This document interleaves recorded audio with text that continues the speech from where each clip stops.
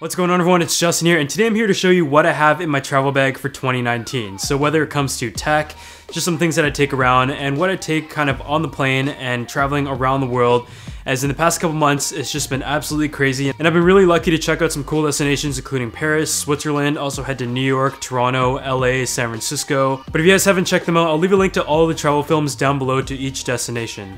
So just a couple years ago, I had never traveled on my own. I'd only traveled with my parents, and the first few times was definitely a bit of a learning experience, but I think especially in the past year of traveling a ton with all of the tech companies to releases and stuff, I've really tried to optimize my pack and tried to bring all the things that I need, feel like are very useful, but also try to keep it as light as possible because as a tech guy and as someone who loves clothes and shoes, I end up overpacking almost every single trip, no matter how many times I've traveled and realized that I don't actually use most of the stuff that I bring. So as always, all the products are going to be linked down below, and if you guys would like to win an item from this video, just make sure you subscribe to the channel, drop a like on this video, and also leave a comment down below, and I'll be picking a winner when this video hits 3,000 likes. The bag itself that I currently use when it comes to travel is the Gucci canvas, and honestly I wanted it for a while when I got it, and after I purchased it I actually didn't use it for quite a while because I wasn't sure if I exactly liked the way it looked. But the reason why I like this is because it is nice and simple, it's not too loud for a designer bag, but there is also all the compartments that you're going to need, including one on the front. So I've got like my iPad and my earbuds so I can take them out very quickly. I've got my passport pocket on the inside. There is also a zipper pocket, a quick one on the top here for just some basic accessories and stuff like that, your wallet, and on the side you also have a few pouches as well. So most designer bags are made out of leather and they don't have any pockets or anything, but this one right here has most of the pockets that I'm going to need, and in terms of comfort it definitely isn't the best, but in terms of looks I think it looks pretty simple and you either like it or you don't. So the first and most important thing in my bag is the 2018 iPad Pro, and the reason for this is pretty obvious. I do have to go on a lot of long flights because I live pretty far from a lot of the places we have to travel, so 5 hours, 9 hours, 10-hour flights are pretty regular.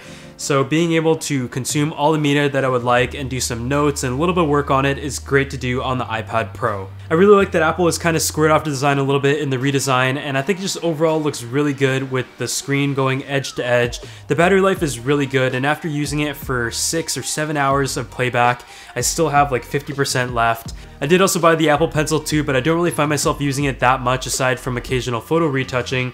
But one thing that I don't like about this iPad is the fact that it doesn't have a headphone jack. So it's not really because of the headphone jack itself, but it's because with my iPhone I don't have a headphone jack, so I have the lightning adapter, but because this iPad uses USB Type-C, then I have to carry around 2 adapters to use noise cancelling earbuds with this iPad. The next most important product that I really have to have on every trip now is the noise cancellation earbuds from Bose. So this is their 2nd generation, and what I like about it is the fact that obviously it does cancel noise, because if you're using AirPods, for example, on a loud flight, then it doesn't really plug out all the noise. So if you're listening to dialogue in movies, then you definitely want to have something like this, and it just gives you a nice seal and fit, and you just turn this on right here and it will cancel out essentially all of the buzzing noise. The battery life on it is very solid and typically lasts me a couple trips. You also have your volume controls right here, but the only thing is obviously it isn't fully wireless, so that is like the only complaint that I have, and I do have to use the adapter for pretty much every device that I have. But as a pair of earbuds that are great for noise cancellation because I don't exactly like over-ear headphones, this is very good for long flights, but it definitely doesn't come in cheap.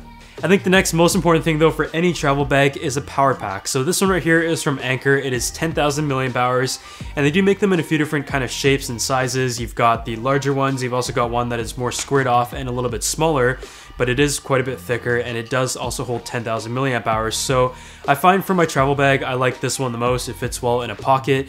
You also have your battery indicator levels right here, which as you can see, I do need to go and charge this. And you have one port on the end, which for the most part is just one cable hanging out of it. As for phones, my daily driver is still the iPhone XS Max, and I have all my communications, email, apps, and pretty much everything on this, including my boarding pass. But I also find that I do need to take an Android device on most trips, because if we are attending an Android phone launch, it is best to tweet on an Android phone, and also the camera on the Google Pixel is amazing. So this right here is Google Pixel 3a, and it isn't exactly because it's the fastest, most premium phone on the market, but the reason why I like it is as a second phone, it is one of the lightest that I have. Because the 3A is made out of plastic, it is very nice to carry around and hold, so most of the time I'm doing some admin work such as Twitter, Dropbox, and taking some photos, so I don't exactly need the fastest processor, and the one in here is able to keep up just fine. On the Android side though, I do often switch around, but my daily driver is still the iPhone just because it's what I'm used to and kind of the ecosystem that I'm currently in. So when it comes to the computer mouse that I prefer to use on travel, this is definitely not the best option when it comes to travel because of the size, but I honestly don't mind carrying it around. I just throw it in my bag and it is kind of bulky. It's a Logitech MX Master 2S, which is also my daily driver mouse for editing and desktop setup. It's just very ergonomic, has the horizontal scrolling, it's very fast for the stuff that I do, and they also have the MX Anywhere 2S mouse, which is easier to carry around and it's also lighter, but I honestly just take this around and I have no problem with it. So when it comes to on-the-go storage, this is probably the most important thing when it comes to what I have at home as well as on the go, and that is storage. More specifically fast storage, and this right here is a G-Technology R series and it comes in at up to 2 terabytes, and because it is a solid state drive, it gives you speeds up to 560 megabytes per second. If you guys didn't know already, I shoot on the Canon 1DX2 in 4K, and there's just a ton of footage that takes up lots of space, as well as footage now from the Red. So being able to back up the clips right away and also do some editing on a portable drive, it's very important to have fast and reliable storage on the go. This one right here is also very durable with an IP67 rating, which is water resistant, as well as 3 meters in drops, and although I don't really need that on an everyday basis, it is still a good peace of mind to have. It also actually looks pretty cool. It's got this soft touch finish on the outside, you've got that blue grille, the G-Technology logo, and also a metal piece on the top with your USB Type-C, and the cables are all included. At this point I have a collection of drives at all different shapes and sizes, and this one right here is kind of the sweet spot in being a good size but also nice and durable. So when it comes to computers that I currently use and like to bring on the go, one of my favorites is actually the Razer Blade Stealth 13-inch. So I haven't switched completely over to Windows just yet, but if I were to, then this computer is probably my favorite, as well as the 15-inch model. I think Razer does an incredible job in the hardware, design, and performance, and just the engineering of it, and the Chroma keyboard is also something that I think is such a good touch. Being someone who's used MacBooks for many years now, this is something that you can appreciate in the design that has gone into a Windows computer, because a lot of them just don't seem to look that good. This 13-inch model has kind of a unibody design as well as a squared off edge, and flipping it open, you've got a 4K display in the model that I have here, which is also a touchscreen, and you also have your full-size keyboard and trackpad as well as the speakers on each side. What I like about it though is just this black stealth look that goes all the way around, and the computer is just so well built. On the inside I have a quad-core 8th generation Intel Core i7 processor paired with an NVIDIA GeForce MX 150 4GB GPU with 16 gigs of RAM, and like I said, a 13.3-inch 4K display. This one right here also has a 512GB NVMe SSD though. But if you want to expand the storage, you can also do so on this computer, and the one that I currently have is a Western Digital Black SN750. This gives you an additional 1TB of fast storage, and the max speed on the read is 3470 megabytes per second. As someone who always runs out of storage, whether it's on my portable drives and my internal drives, having the ability to upgrade that is just really nice on any computer. You've also got 2 USB Type-C ports as well as 1 Thunderbolt 3, which is really nice to see in any 2019 model. And the whole computer just comes in at under 3 pounds, and it's great for any sort of productivity, some graphics stuff, a little bit of video editing, even in 4K. But when it comes to gaming, even though this will give you a really good experience in some games or in medium settings, if you're really into gaming, you might want to look into some of the other models that Razer has. So before we move on to the next product, I want to give a huge thanks to the sponsor of this video, Hostinger. Whether you're looking to host a website, finding a server, or need a server for gaming, you can check out their hosting plans, which have a whole different range of things that will suit your needs. It is fast, affordable, easy to use, and great for any business that is small or large, and as someone who's really trying to start doing some website stuff, it's kind of a place where I could talk about each trip, what was special about it, give you a behind the scenes look, and also post some of my photos that I took on these trips. I've been needing a fast hosting service, and Hostinger has been there for me. So make sure you guys go ahead and check out their wide range of services and get 82% off your web hosting as well as a free domain by visiting the link hostinger.com/JustinSay. If you guys go ahead and use the coupon code JustinSay, you can also get an additional 15% off your order, and I'm going to leave a link to everything down below.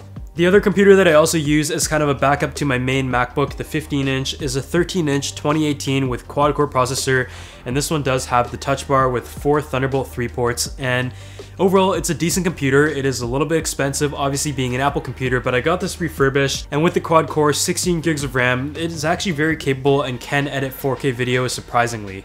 Another very important piece that I take around that I often forget, and it really sucks, is my Anker power brick, which has 4 different ports on the back, and the great thing is that it charges at a consistent fast speed. It's not the absolute fastest charging solution. I mean, you can use the MacBook charger to charge the iPhone and speed that up a little bit, but it is still one of these all-in-one pieces, and with many devices, 4 ports is just great to have.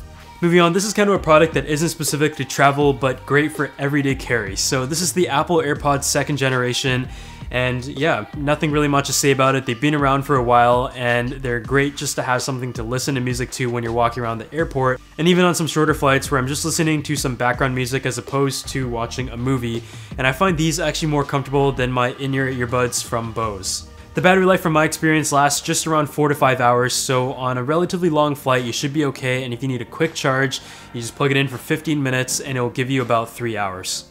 I think one of the cheapest, most underrated things that you have to have in any travel bag, whether you need it or not, is an eye mask. So on any flight, it might be very bright, the person next to you might turn on the lights, and if you just want a little bit of rest, I feel like it's almost impossible now without having an eye mask like this. And even though it doesn't look a little bit stupid, once you've flown a certain amount of times, you really don't care what people think, and on the plane, this has been something that I use every single trip. Because especially with all the long travel and the layovers, delay flights, missed flights, and stuff like that, it just seems like sleep is very, very hard to get, and getting it on the plane is a dream. So the last thing that I have in my bag is a toiletry case, and I've gone through a couple of them in the past from Herschel, as well as one that I bought on eBay that was like the Rimowa inspired one, but Away has been making these ones seasonally, and every time they release, they seem to sell out right away, and people would put it on eBay for like $100, but this right here I think was around $40, and it's got a little bit of a hard shell to it, which makes sure that your stuff doesn't get crushed and leaks as easily, because I've had that happen in the past. So in here you've got a lot of space to put all your stuff in. You've also got a little bit of a pouch on this side, and I think for a lot of trips where I don't really want to send a full luggage on the plane, then I can have all my toiletries that are packed in here and into my duffel bag as well. Some of the other little tips that I have are related to the apps that I have on my phone, and here are the couple ones that I use. I use Lyft and Uber, of course, to get around, but I also really like to use SeatGuru to kind of check which seats to pick on a plane and which one is going to be the best. Of course, the World Clock is also one that I use a lot, but also make sure you download all of the airlines that you travel with app on your phone, because a lot of times the media is going to be on there, whether it's movies, TV shows, easy access to Wi-Fi, and stuff like that. All of that can be found on those apps. Another little hack is whether you travel a lot or just a couple times a year, TSA PreCheck and Nexus is something that I wish I got so much earlier. Just in the couple trips that I've used it, I found it to be so much faster and has actually saved me from missing certain flights. And another option is also Mobile Passport, which some airports have. And by having all of your info and stuff that is done on your phone through Mobile Passport, in some cases you can skip the line in some airports as well. Otherwise, that pretty much wraps it up for what is in my travel bag for 2019. I really hope you guys enjoyed it, and make sure you leave some suggestions down below as to what you think I should bring on my bag. And I'll see you guys in the next video.